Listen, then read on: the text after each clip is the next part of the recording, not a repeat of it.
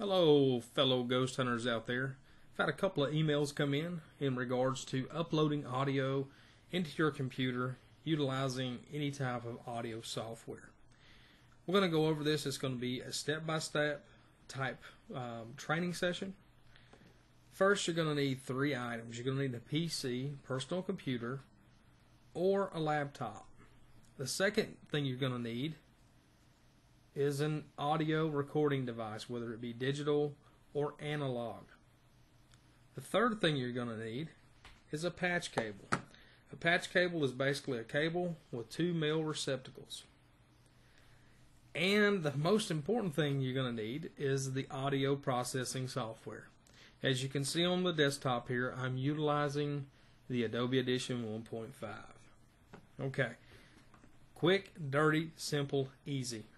Two holes in top of your audio recorder.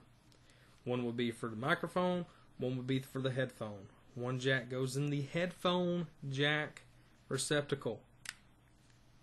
The second one, which is coming from the headphone jack, will go into your mic jack in your PC. I'm running a laptop right now, so when my audio comes on, you're going to see if this screen pops up, what I recommend you do is hit your line in, press OK. Then you come to your software, press record. It's going to ask a bunch of little tabs. The first thing is going to be sample rate. I recommend 44,100 samples per second. You can go higher, however your file is going to be a lot larger. You can go all the way up. I recommend if you're going to go up, go to 96,000 samples per second. It's going to be a lot clearer, a lot crisper, but the file is going to be ginormous. Now you have a selection of channels, mono or stereo. Depending on this type of device, which is a Sony ICD B300, you need to record or transpose in mono. Mono only, because this is not a stereo jack. And I'm going to press OK. My final step is to press play. As you can see, the audio is starting to be transposed up. Now if you look down in here, this little decibel rating, you don't want to get up too high. So what I can actually do is I can bump up the volume just a tad, and I can actually watch it. That's actually as loud as my audio recorder will go going in here.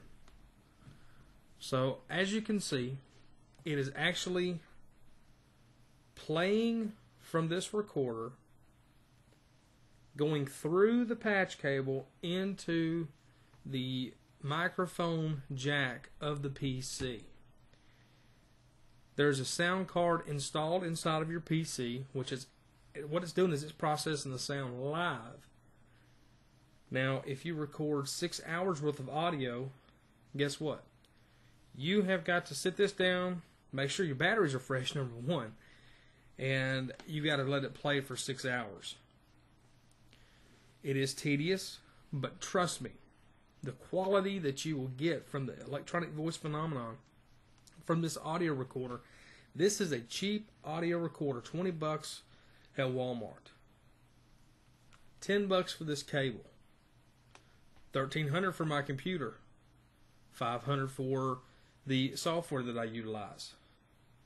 But it is well worth it. The processing of the audio this way versus USB, you will understand whenever you get your first one and you process it in these steps. You will be able to say, wow, I can tell the difference. And that's our training session on uploading your audio from your recorder through the patch cord into your cable. I'm Tommy Golden, President and Founder of Middle Tennessee Ghost Chasers, and I hope that this was an informative training session.